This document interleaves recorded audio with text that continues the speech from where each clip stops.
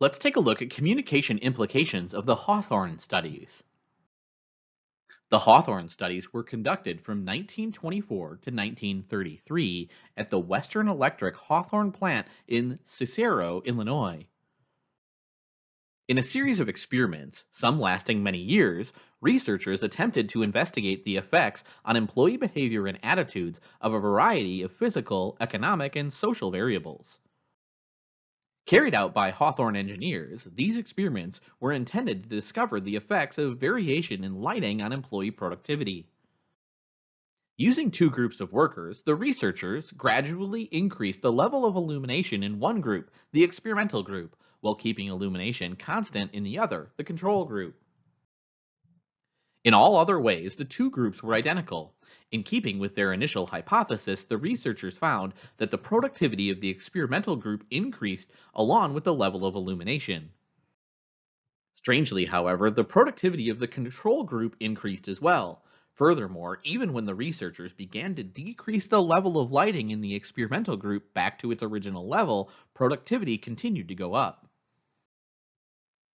It even continued to increase as the lighting fell below normal levels. Only at the point when lighting levels were extremely low did worker productivity drop. The researchers were baffled by these results. Clearly, some variable other than the level of illumination had caused the increased production level. Some of the researchers speculated that participation in the experiment might be having some kind of effect on the workers, encouraging increased output. To investigate this alternative hypothesis, a second set of studies was set up. Again, the researchers concluded that increased productivity levels could be attributed mainly to the new supervisory system. In later years, this phenomenon, in which workers respond to the personal attention paid to them by supervisors, became known as the Hawthorne effect. For the first time, social scientists seem to have established the significance of the human element in the work process. Workers appeared to be motivated not merely by economic incentives, but also by their experience of and attitudes towards the work process itself. What workers were thinking and feeling while working became subject of intense scrutiny. Although there's plenty of critique, and we'll go to that next, the research of Mayo and his colleagues had a profound influence on the course of research in organizations for the next several decades.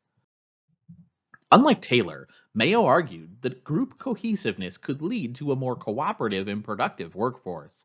This discovery of informal work group was a catalyst for several decades of research on small group relations. While classical theorists argued that informal communication was largely detrimental to the functioning of organizations, the human relations movement emphasized its positive social aspects and its contribution to worker satisfaction. The Hawthorne effect seemed to suggest a great deal of untapped potential in terms of managers' abilities to motivate workers. A happy worker is a productive worker became a mantra for the human relations movement. Impetus for leadership research. With Mayo's emphasis on the importance of administrative elites appropriately trained in techniques of social control, later researchers attempted to establish the criteria for good leadership. The Hawthorne researchers were among the first to utilize naturalistic, qualitative methods in the workplace. The Hawthorne studies, coupled with Mayo's political philosophy, seemed to provide a solution to the intense industrial conflict that was pervasive in terms of a feature of the workplace in the 1920s and 30s. However, it quickly became apparent that there were a number of limitations to the Hawthorne studies.